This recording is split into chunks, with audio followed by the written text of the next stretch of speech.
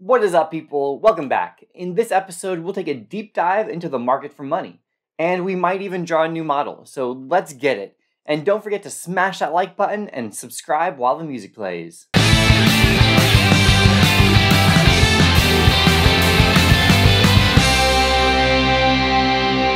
Okay, so at this point in macro, you're a supply and demand champion.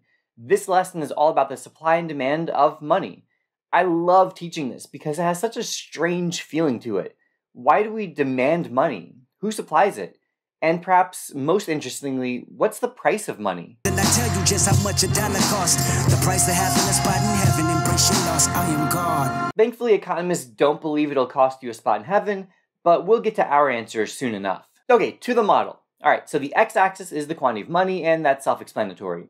Our y-axis is the nominal interest rate, or the interest rate we interact with daily, the one that hasn't been adjusted for inflation. Remember from 4.2 that the nominal interest rate equals the real interest rate plus the expected inflation rate. Just a heads up about labeling this. On the AP exam, I strongly encourage you to write out all three words, nominal interest rate. But to be honest, most of the time if I'm drawing it, I'll just put a lowercase r, and that works too. Next, we have our money supply and money demand curves. Depending on what textbook you or your teacher uses, there are different ways to label these curves, but I like to label them MS and MD. Okay, so the main thing that probably jumps out at you is that the money supply curve is vertical, showing that there's no relationship between the nominal interest rate and the quantity of money. The reason for this is because the central bank, in the United States, it's the Federal Reserve, determines the monetary base, which in turn determines the money supply. We'll focus on the money supply in the next video, but now we're going to laser in on the money demand curve.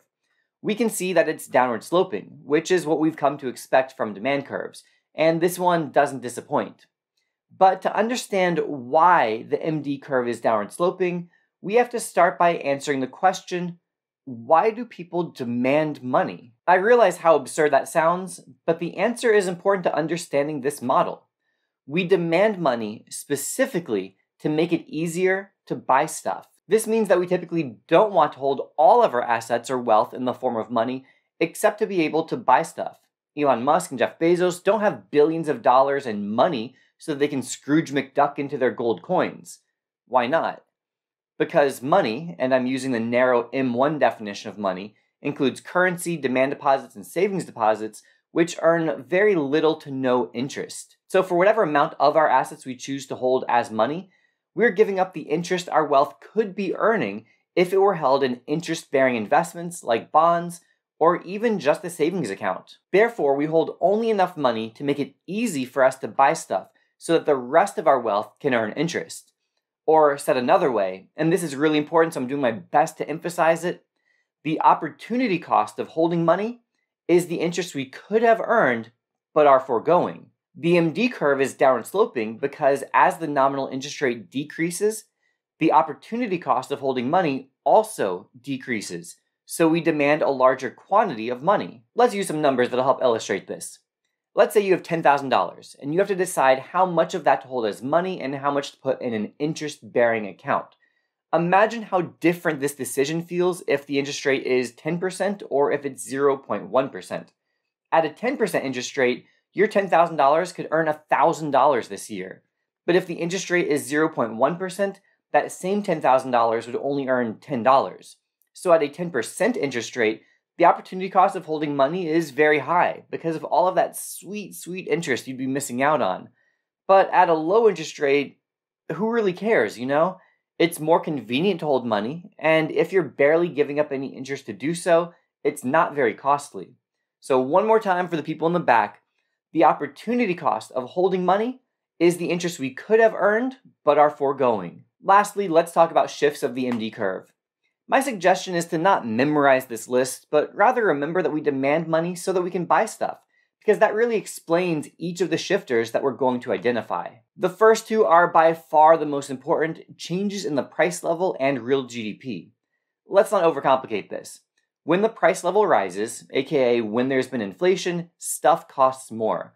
As a result, we now need more money to buy the same stuff as before, so our demand for money increases, shifting the MD curve to the right, and leading to a higher nominal interest rate. Of course, if the price level were to fall and things were cheaper, we wouldn't need as much money to buy the same stuff, so our demand for money would decrease, shifting the MD curve to the left and reducing the nominal interest rate. The story is pretty similar with real GDP. Real GDP represents all goods being bought and sold, so when real GDP increases, it means that we're collectively buying more stuff, so we demand more money so that we can buy more stuff, shifting the MD curve to the right. Some of you may have already made this connection, which is awesome, but if you think of the ADAS model, think about what happens when the AD curve shifts.